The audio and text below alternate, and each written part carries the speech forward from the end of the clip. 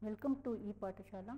I am Devika Madali, Professor, Documentation Research and Training Center, Indian Statistical Institute. I would like to talk about the module which deals with basic concepts, function and the components of information retrieval system. So as we know, information retrieval system is meant to retrieve pertinent and precise information from a large collection of document or resources. That is the basic expected function of any IRS or information retrieval system. So depending upon the purpose of the IRS, it has different kinds of architectures and different kinds of components and also different kinds of functions. So it depends upon how the IRS is purposed to decide what should be the architecture, what should be the component and what should be the functional component of IRS. However, for general purpose, we can say that IRS basically consists of a document collection and it has functional aspects to identify, to access and to retrieve documents, which is deemed as the very basic purpose of IRS. The other major dependency is on what the information retrieval system addresses, meaning that what kind of resource it really needs to access or to index. So today in the online world, we do not have just text, but we have text and different multimedia and different file formats available. So an IRS system should have components to deal with different formats of information. For example, if there are video files that an IRS system will have, then if the function of the IRS is planned as streaming video, it should have such an essential component. So we cannot have a generic model prescribed for every system that is going to function, but we can give in general what are the components of IRS systems. I would like to talk about the module which deals with basic concept, function and the components of information retrieval system. The knowledge system into which an IR system is normally embedded consists of three essential parts. They are as follows: people in their role as information processors, documents in their role as carriers of information, or they are the information resources or collections, and third is most important, topics as representations. So these we can deem as the three basic and essential parts of an IR system. Lancaster comments that an information system does not inform, change the knowledge of the user on the subject of their inquiry. It merely informs them of the existence or non-existence and the whereabouts of documents relating to their request. However, this notion of information retrieval has changed since the availability of full text documents in bibliographic databases.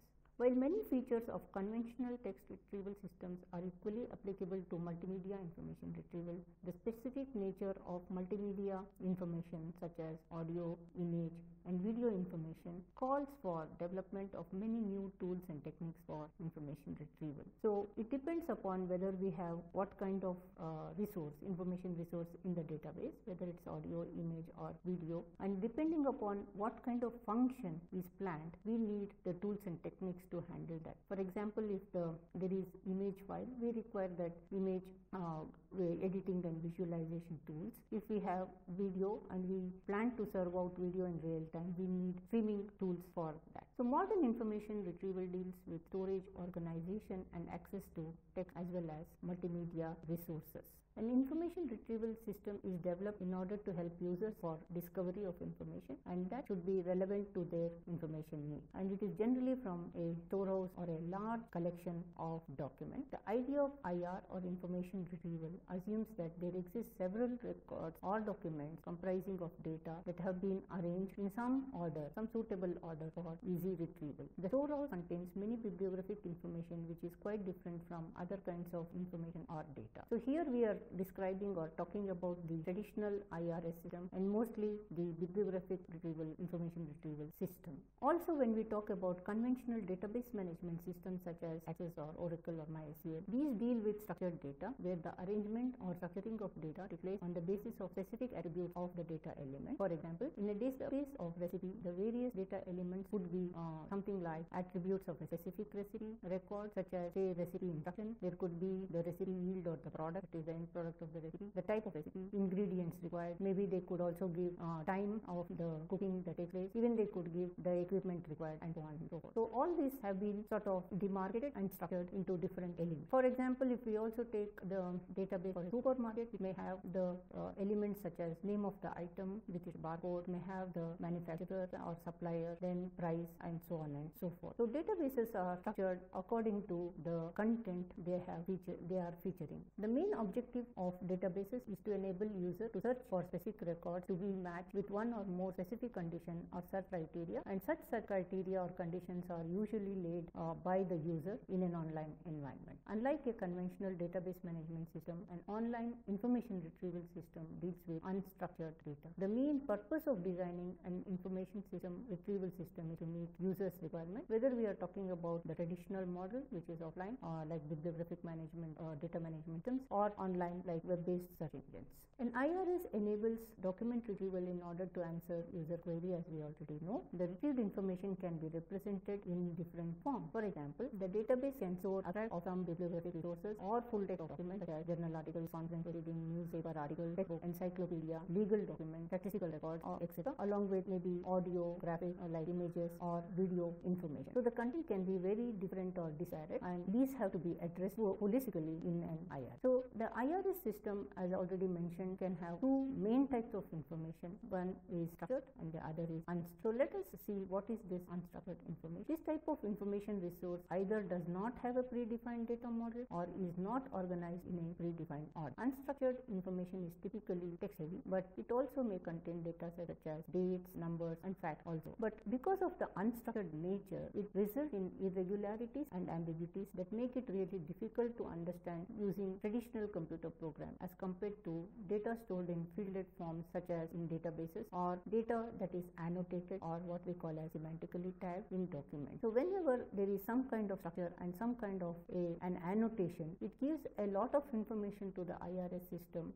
to semantically retrieve information, or to use the structure, exploit the structure itself to retrieve information. So that brings us to structured information. Structured information. This type of information is that which is already structured into fields, and the fields may have names, such as in a bibliographic database we have name or author, and we have title, we have publisher such fields as names, or we may have general purpose databases where field names could take the names such as age, gender, hobby, address, or profession, salary. So if we have a database of persons, typically these are the elements that may occur. So this is typical of what we find in a record of a what we call the relational database table. When information is organized in a structured form, it's usually relatively easy to retrieve it, as is very obvious. So once it is structured by, say, the example given here, name, age, gender, hobby, and address. So if somebody will ask a question, what is the hobby of some person, say John or Michael, it's very easy to retrieve because the name Michael is entered in name field and the hobby the person has got is entered against the hobby. So it is a matter of matching these to retrieve the information. So structured information, since already the work has been done for structuring and for populating the information within databases, it makes the work of IRS much simpler to retrieve precise information. IR systems and databases merely find what already is there. So this is very important to know that IRS by itself does not invent anything new. Whatever is there and whatever is already represented in some form, IR system can retrieve this. Now additional components are there to IRS system, like inferencing rules, where by inferencing some new information can also be retrieved. But by default, IRS will only retrieve what is already represented within the database. So for example, from a student's database, his or her marks can be retrieved, and we can also retrieve what is the position of that student in a given class. As I already explained, in an expert system, on the other hand, it can go beyond just stating what is a fact. It can go and state something new by making inferences, depending upon, of course, what kind of inferencing rule or inferencing engine is used. So it can identify a student, and also it can give a statement on merit. If we have, suppose, specified in an inferencing rule that there is a list of students in a database and their marks are given against each student, we can have extra inferencing inferencing rule how to give the grade A plus. So we can give in the inferencing rule all students who have scored 70 marks and above are A plus, all students who have scored 60 marks and above are A, all students who have scored 55 and above are B plus, and 50 and above are B. Any such rules can be made, and that policy can be encoded, and once we have this encoded as inference rule, this effort system can also give the student not only the name of the student, the marks against their name, and also their grades against that. By just making this kind of inference, this student is above 70, so I give him A plus. So this works once we have encoded the information as well as the inference rule inside the system. So IR concentrated more on finding the document consisting of written text or textual document. Most IR also focuses on text retrieval, but nowadays we have other kinds of retrieval systems. So these can be speech retrieval, it could be a question answering IR system, it could be cross language information retrieval system, it could be image retrieval system, or also audio retrieval system like music retrieval system. So IR systems have advanced, and there are many types of retrieval system as mentioned, depending upon what they address. Maybe in this example given, it may be speech or music or image. It can be cross language, where query can be given in one language and the retrieval can be in multiple languages, and it could also be a QA system or a question answering system. Speech retrieval. Speech is of course an information rich element of multimedia. There exist several techniques where information can be extracted from a speech signal in a number of different ways. So there are speech recognition recognizers through speech recognition. It could also have speaker identification, voice detection, and based upon this kind of files, the audio files, the work has been done on also sentiment analysis. Information that can be extracted from tools and methods developed in these fields can greatly enhance multimedia-based systems and help the IRS systems in improving the retrieval, no matter what kind of information resource they are dealing with. Cross-language information retrieval. This is an application area of IR itself, which deals with fetching information written in particular language different from the language of the user's query. For example, using Hindi queries to retrieve English documents. This is one of the challenging fields, and work has been done on this. Suppose a person does not know English, they can type in using Hindi as a language, and the system is supposed to search and retrieve the retrieved set no matter in what language it is there. In this example, it could retrieve the documents in English. However, this is an area of research still, and a lot of research potential is there, and ongoing work in what is called as CLIR, cross-language information retrieval. QA systems are question answering systems. Now basically question answering systems were developed as part of expert systems in computer science setting and within domains of IR and natural language processing. So many initial NLP systems or natural language systems were developed for answering questions and tested building systems that automatically answer some questions which are posed by humans. In fact, the very popular tests were also whether the human is answering the question quicker or a computer is answering a question quicker in the very popular IR systems that were tested. In a QA implementation, usually a computer program may construct its answer by querying a structured database of knowledge or information, and usually this is referred to as a knowledge base, and systems that use such knowledge base are known as knowledge based systems. And more commonly, this type of QA systems pull answers from unstructured collections also, which are of late in the online system of natural language documents. Here again, the techniques of information extraction and inferencing are used along with NLP. Image retrieval. Image retrieval is part of the subfield of IR, or it is a type of IR, we can say. It helps the retrieval of system for browsing, searching and retrieving image from a large data. The database may contain only digital images along with it, or may contain other resources like having graphic, video and audio along with the image. So it could be a combination, it could be an image alone, or it could be a combination of different types of media into one. The most popular and common techniques of image retrieval utilize methods of adding metadata such as use of captioning, keywords or description of the image so that the retrieval can be performed over annotated words. So usually certain indicators like the size of the image, the color of the image. So for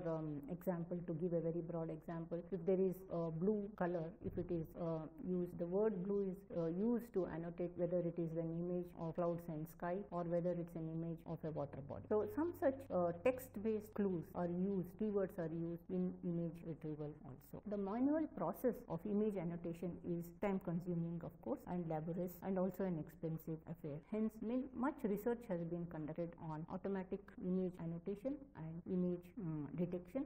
Also, this is an area of ongoing research. There are much advanced work and projects going on that are reported from time to time in popular worldwide conferences on IR. Music retrieval. Music information retrieval is again we can call it an interdisciplinary field or also a subfield under IR itself. It's known as MIR, music information retrieval. It is maybe a small, but it is a growing field of research, and it also has many real world applications. Several researchers working in this area come from different backgrounds, of course, because of the work involved, ranging from computer science to musicology, psychology, instrumentation, etc.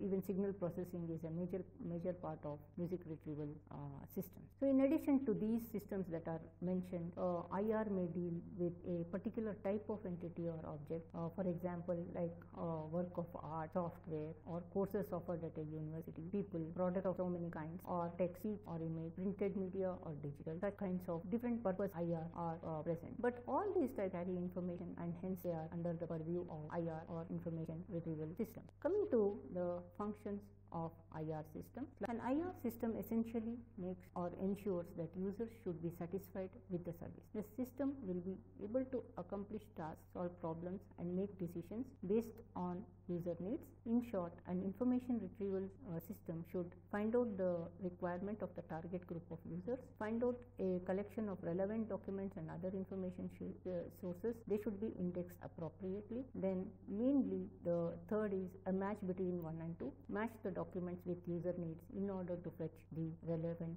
documents. So the operations pertaining to IR are around usefulness and relevance of documents. The use of a document is dependent upon three major things: topical connectedness, applicability, and originality. A resource is considered to be topically significant for a particular context, question, or task if it consists of information that either instantly provides an answer to a query or can be used in combination with other information to infer an answer or to perform a task. So these are the basic functions expected out of an IR system. So the appropriateness of the answer completely depends upon the user for a given context. It is original if it provides an input to user's knowledge. So to give an example, let us consider a simple situation where a basketball player is important for a team if his abilities and playing style fit the team strategy, applicable if he is compatible with the coach and possesses any unique talent that the team is missing a player in his position. So like this, an IRS also should be planned according to for what function it is meant. Utility of IR systems. Utility can be measured in terms of the following: to what extent the document is useful to the user, what is the recall and precision of the search engine. From the literature point of view, the term relevance is used for different purposes. It can indicate utility or topical relevance or pertinence. Many IR systems focus on finding topically relevant documents, leaving further selection to the user. So they only make a decision whether it is relevant, and further to that, the user makes the decision how relevant it is for his or her. Relevance is a matter of degree. It depends upon each user, how much satisfied they are and how it satisfies the user's information needs. Some documents are highly relevant and they are deemed as indispensable for the user as it serves the purpose and completely answers the user's information needs. Yet others may not contribute much to user requirement. I can give an example. If an user seeks information for orange, which is a fruit, all documents about the fruit orange are deemed as relevant. Other documents may have the word orange but may not indicate about fruit. For example, if a football team is simply named as orange team, they wear orange jerseys, they could be documents on orange but deal with a football team, and that is not what the user is seeking. So relevance really is relative to how a user perceives a document as relevant to his or her information needs. From the relevance assessment, the measures that are generally used are recall and precision, and there is also another measure called discrimination. So recall is relevant items correctly retrieved by all relevant items in the collection. Discrimination is irrelevant items correctly rejected by all irrelevant items in the collection. Precision is relevant items retrieved by all items retrieved. Evaluation studies normally use recall and precision or a combination of both in the evaluation of IRS system. So coming to the basic steps of IRS, an information retrieval system deals with different sources of information on one hand, and on the other hand it has to cater to several users' requirements. Hence the steps involved are: first, the analysis, analyzing available content contents in the information sources as well as the queries. Then matching. The user queries are matched with the available document in order to retrieve relevant resources. The two different functions of IRS are as follows accordingly: to identify information sources relevant to the areas of the interest of the target group or community, and this is a challenging job as the potential user may have different type of requirements. And then to analyze the contents of the sources, it is becoming increasingly challenging as the size, the volume and the variety of information sources is increasing rapidly, and web information retrieval is mostly attempted as automatic, designed by programs or what are called as spiders. The next function is to represent the contents of the analyzed sources in a way that matches the user's query. This is also attempted to be done automatically, creating one or more index files in IR system. Again, this is an increasingly complex task due to the volume and variety of the content and the increasing user demand. To match the search statement with the stored database, a number of complex information retrieval models have been developed. To retrieve relevant information, a variety of tools and techniques are used, and also their ranking is attempted to be given. The last step is updation. So any system is not permanent, it will be changing. To make continuous changes in all aspects of the system, keeping in mind the rapid developments that are there in technology, we have to have a component for feedback and updation of the system. So these are the basic components and the functions of an IRS system. In summary, we can say that the basic components and the function of IRS system really depends upon the purpose for which it has been designed.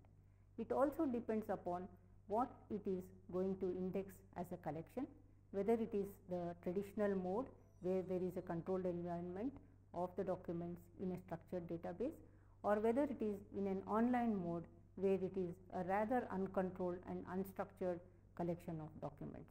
So this module has dealt with both the structured and unstructured kinds of resources and what may be the components required of IRS systems to deal with such collections.